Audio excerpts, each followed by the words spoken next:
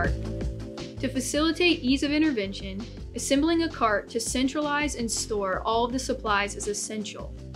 Ideally, a mobile cart kept just outside the operating room to facilitate efficiency for the operating room staff and further reduce the threshold for timely intervention.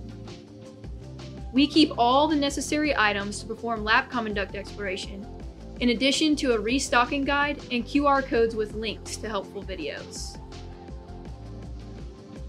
Our cart includes the following items: a 12-gauge angiocath, 6 French ureteral stents, 2 Borscht connectors, extension tubing with 3-way stopcocks, 60 cc Luer lock syringes, 035 floppy-tipped hydrophilic guide wires, non-compliant balloon catheters, rotational inflation devices, nitinol wire baskets, disposable choledocoscopes with an image processor, irrigation tubing for the choledocoscope, a water pump with a bottle of saline, an EHL probe, and a lithotripter machine.